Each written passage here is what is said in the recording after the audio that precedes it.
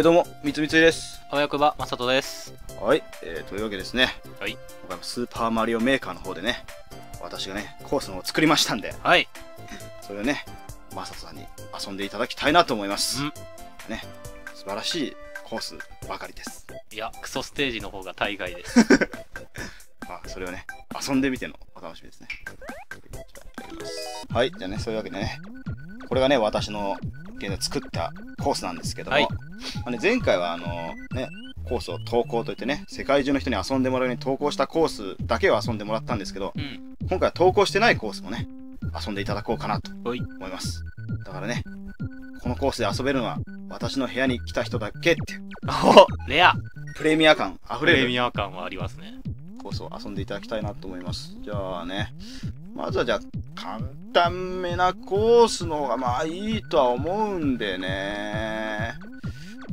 じゃあこの猿と飛行船というコースをやっていただこうかなと思います。じゃあ猿と飛行船、これシンプルなコースなんでね、まあシンプルな感じで遊んでいただければなと思います。はい、じゃあどうぞ。よし。猿と飛行船。猿なんて出てきたっけ、マリオに。はい、DD コーンDD コングでそんなにテンション上がる。いやちょっと待って。飛行船ステージなんで。お、すごいじゃん。あ、くだらな。じゃあ持とうと思って持てないのね。マリオ1は持てないですね。まあ、こういう死に方もありますよっていうお手本だよね。悲しい、なんか。悲しいわ、なんか。モグラやろ。倒せないのか。いや、倒せるよ。倒せるけど、最初から乗ってた場合は、なんか、あいつに当たりはけがない。よし。何赤い。いった。赤いやつは爆発する。なるほど。見えた。どうやっていくか見えたよ。分かっちゃいましたか、この生き方が。だからね、分かったんじゃないのかよ。分かったんだけど、その分かった通りにできなかったんだよ。くそ下手だったと。ずるいわ。冷静によ。いやもう性格上でもテキパキやりたい派だ。お前よく言うね。テキパキとか。さっきやりたかったのこれでいけ。違う。危ない。オッケー。なんとなく抑えていけ。いけた。あれ。お前何、そっち行きたかった？いや、上行きたかった。でもちょっと待って。決まれ。そっち行って。はい、何もない。何もないです。汚いわ。何にもないんです、そっちには。で、これはどうにかして上に行かないとダメなんだな。でもね、そこ見抜いたっていうのはでかいですね、最初に。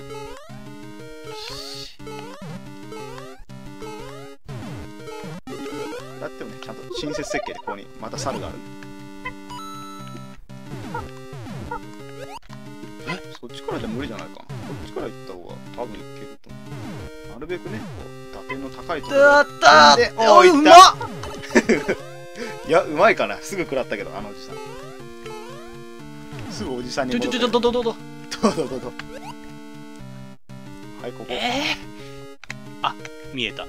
見えた。ほう。死んだから言っちゃうけど、別に普通にダッシュで超えれられ。なバカな。いや、バカなって。いや、それはさすがに俺騙したつもりもないんだけど。やばい、ここむずいな。ここのモグラの配置がね、ちょっと苦手かもしれない。モグラ苦手だったの。よし。見えないまた煮え切らないジャンプ。もう、猿も死んだからなんでこんなに煮え切らない死に方を。でももう本当になんかね、ちょっと分かった。やめて。よし。ずるいわ工具にどんどん当たってくな。よし。気にしない。いけ。先に回復。もう死ぬんだからすごく。よし、いける。そこでさえもぎりじゃねえか。これむずいんだけど。いや、もっと冷静になれば俺そこは汚いわ、これ。マジハンマー投げるとか性格悪いわ。ハンマー投げのここから行って、よし、見えたわ。やべやべ、ここ待ってる暇がない。確かに、近所でハンマー投げられたら怒るけど。よし、いけた。難関突破。よし。ここから行けてないんだよな。これもうちょっと上がって、いけた。あー、やだ逃げ切らねえ。逃げ切らねえ。もうなんでジャンプしすぎちゃうの。やべえよ、難しいんだけど、あれ。あそこはね、掴めばそんなことない。で、ここ2体目を踏んでいい。お前そこで一回止まるからいけないんじゃん。いっそそこもぴょんぴょんっていっちゃった方がいいんじゃない？あ、でもいけた。うまいうまい。このさ、丸いエクレアさ、どの辺の位置か丸いエクレア、お前その、ほら、ダメだもっとぴょーんってなんかこう、ジャンプ長押しの方がいいんじゃない？長押しか。長押しで飛ぶ高さ変わるから。よし、いける。練習だと。あ、やばい、汚い。汚いって、いや、何が？それはお前が下手なだけだと思う。超えられさえすればね、猿が取れる。このエクレアを、下手だわ。これは。よし、いける。恒例行事になってきた。そこで食らう。いいんだよ、ここで回復できるから。それは俺の優しさに震えてくれ。2匹目。よし、見えた。あ、そう、ここすぐ行く。ああそこで止まるのはね、あんま効率的じゃない。お、いけるか。ああ、よし、ここはもう掴んだ。冷静に。おお、うまい。ちょっと待って、これ一旦真ん中入って、倒して、イエイ。お、これ、ちょっと。やった。どうなのかな。へい。そっちに行ったら、なんとクッパがいる。だからベーコン降ってきてたのがさっきから。ベーコンじゃねえ。生きろ、なんか金が降ってくるぞ。はい、そっち抜けろ、駆け抜けろ。これ無理じゃね？あ、そういうことか。あの魚使うのか。いや、マサト君、死んだから言うけど、こっち外れルートや。こんなに手込んでんのに？こっち行ってもね、ゴールできない。ごめんね。あれ、嘘なんだ。あのコインのダラダラっていうの嘘なんだ。あれは 100% 釣られるぞ。だからこのコースは投稿してないんだよね。こんなん投稿したらなんか外人とかに英語とかで怒られそうだけど。なんでや。はい、戻れない。汚いよ。そっち行ったら大概戻れない。と思う。わかんない。戻れるかもしれないけど、絶妙な位置にはしてある。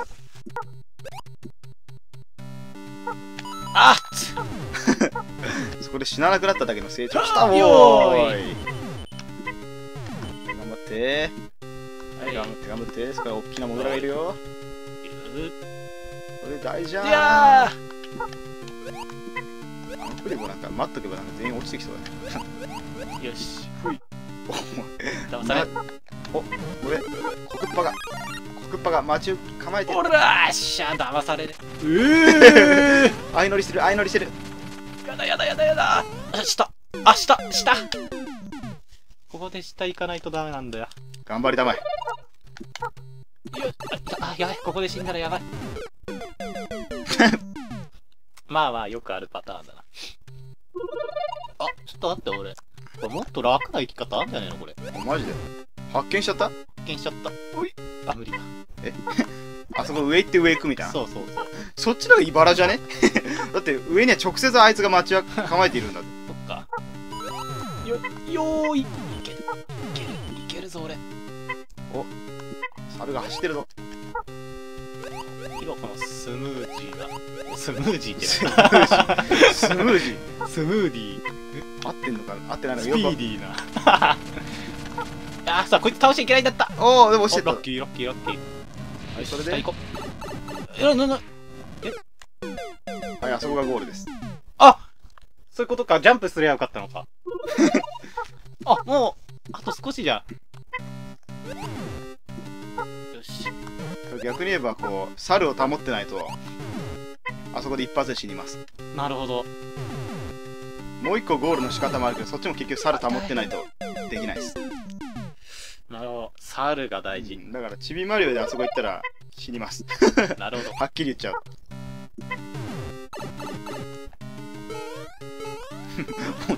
眉一つ動かずそこで食らうようになったもうなんか何のリアクションもしねえもんそこで食らってもいつものかみたいな。ここが通過儀礼だよ。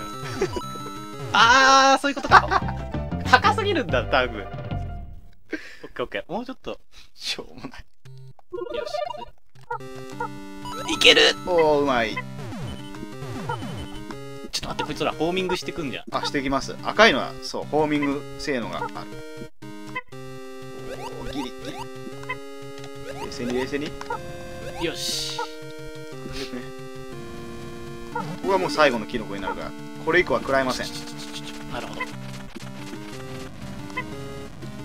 ああ終わったマサト終わったいやー、やり方が汚ねいや、お前だってさ、やり方とかそういうことを言う前にさ、もっと自分の下手さを除いたまえ。えよ。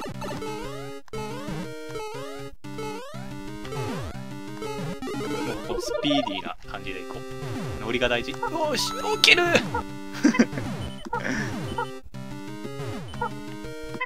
うまいうまい、慣れてはきてるお前だ。そこ怖いんだよな、お前のギリジャン。お前のギリジャンすぎるんだよ。ほら、こことかも。ジャンプがギリなんだよ。また飛び出た、あいつ。あ、ここ炎。奇跡のジャンプ奇跡のジャンプおなんか、気持ちよくないこう。なんか、ボールの仕方気持ちよくね。いやー、スムーズだったね。めっちゃかかってるよ、もう。動画で何分かわかんないけど、今もう15分経ってるから、ね。いや、どうでしたかこの非公開コース、猿と飛行船でしたけど。いやー、もうこれずるいわ。このさ、ディディコング保たなきゃいけないっていうのずるいと思います。まあだからね、ちょっと意地悪系なとこのね、こう、なんつうのご誘導みたいな、ミスリードもあるからさ。まあ、あんまりこういう意地悪なの世界に投稿してもなって思ったんで、非公開になっておるわけです、ね。なるほどね。うん、まあ、楽しんでもらえて何よりです。はい。はい、じゃあ次行きましょうか。これなんか予想以上に苦戦してたんで、じゃあ次簡単めのがいいかね。どいや、簡単めでも。まあ、俺逆に難しいのができるっつうのもあるけどね。じゃあ投稿してるコース。うん。難易度中辛って。マジで辛口じゃなくていいんすか？うん。これは本当に優しいと思う。だって投稿してるコースだから。なるほど、ね。投稿してるコースは優しいのしかないから。じゃあ、やってみまーす。はい。これはもう一発クリアしていただきたい。うん。本当に。これ本当に、振りじゃなくて一発クリアしていただきたい。あ、わかりました。はい。マリオ3ですね。みんな大好き。あー、いいね。この感じのマリオ。ちょう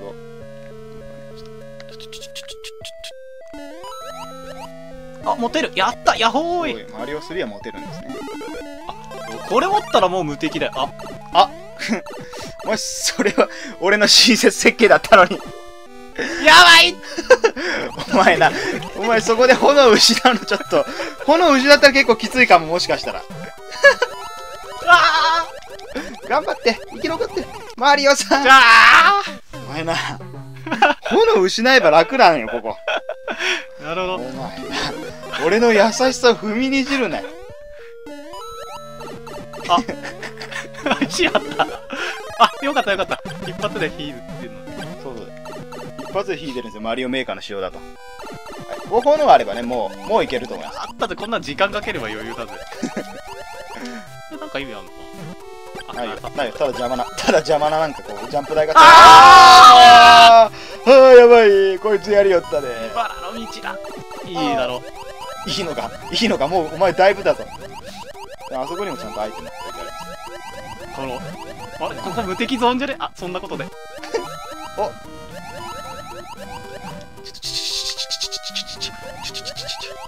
けるかな。あそこ塞がれちゃったよ。あそこに入らないといけないのに。来たね、なんだよ。やだもう本当にもうちょっとだったのに。あそこにね入ればもう、なるほど。もうゴールだから。はっきり言っちゃうと。火を保つ。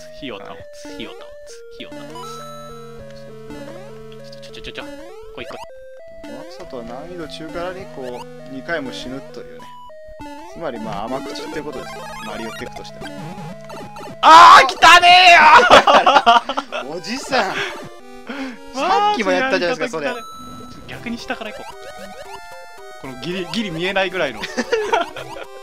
おい、汚ねえ。やり方が汚ねえよ、お前。成功法じゃねえよ、そんなの。あ、P スイッチだ。あ、なにこれ、ちょっと押した押した。邪魔ーそりゃそうなるだろ。うわ考えた。やばお前、俺それ罠のつもりでもねえぞ、あんなの。い。やだやだ。自分で難易度上げんなよ。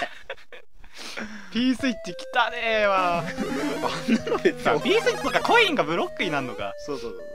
これはどのシリーズも共通です。あ、やべ。ちょっと別にやばくなくね、別に。そこ。ああ、汚ねえ。わかんないわ。何が汚いのかさっぱりだよ。よし。わけ不明だってもう。火が大事、火が大事、火が大事。はいはいはいはい。はいはい、火ならね。あれ、ああ、もクッパに見とれるなって。う。よしよしよし、成功法でいこう。成功法とは食らうことなの。うわ、これ無敵。あ、そこね、アイテムもあるんですよ。この優しさで。踏みにじられてる。いけー、今だ。あ、でもこれはいけそっか。いやー、なんかちょっと汚いっていう声が聞こえるけど、まあ関係ない。1アップ。イエーイ。はい、まあそんな感じで。まあ、これは本当にね、簡単なコースなんで。うん。マサトが下手なだけなんでね。いやいやいやいや、3回でクリアできたから、すごいと思うよ。そっかな。はい、まあ難易度中辛でした。はい。